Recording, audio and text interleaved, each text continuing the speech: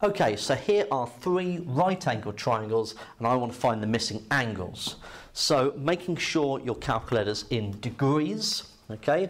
What we're going to do is go for this first one and make sure we're labelling it correctly so we know that we've got what is the opposite side, okay, to the angle, and we've also got the adjacent. So we know that we're going to have to use tan. So tan of the angle A is going to be equal to the opposite over the adjacent. So A is equal to the inverse tan of 8 over 10, okay, the inverse function. Now, you can write the inverse of tan like this, okay, tan minus 1, which makes sense given that that's on your calculator, or we can write that as arctan of 8 over 10. Both of these mean precisely the same thing. This one you're less likely to have seen at this point, but you need to know both. So arctan of 8 over 10 is exactly the same thing as the inverse tan. Okay, so inverse tan of 8 over 10 is equal to 38.6598, etc.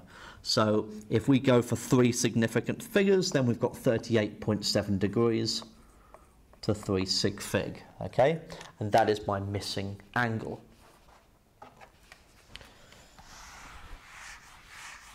So let's have a look at number 2. So we have, what have we got here? Well, we've got the hypotenuse, the side that is opposite the right angle. We've got the adjacent. Okay, so that means that we're going to use cosine. Cosine of the angle B will be equal to the adjacent over the hypotenuse 18. So B is equal to the inverse cosine of 9.2 over 18, which, much like arctan, we've got arccos.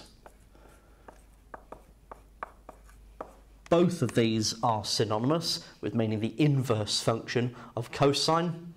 So B is equal to the inverse cosine of 9.2 divided by 18, which is 59.2621, etc. So 59.3 degrees to 3 significant figures. Okay, and that's number 2.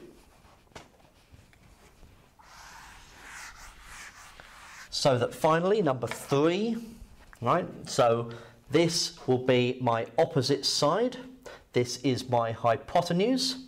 So that means that sine of the missing angle C must be the ratio of the opposite over the hypotenuse.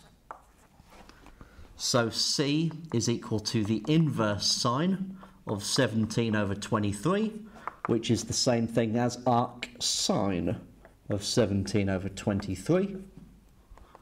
Okay, so inverse sine of 17 over 23 is 47.6573, etc. So 47.7 degrees to 3 significant figures.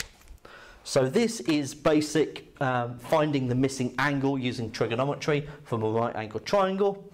You need to make sure you know how to do that, and also this new notation, arcsine, arccos, and arctan.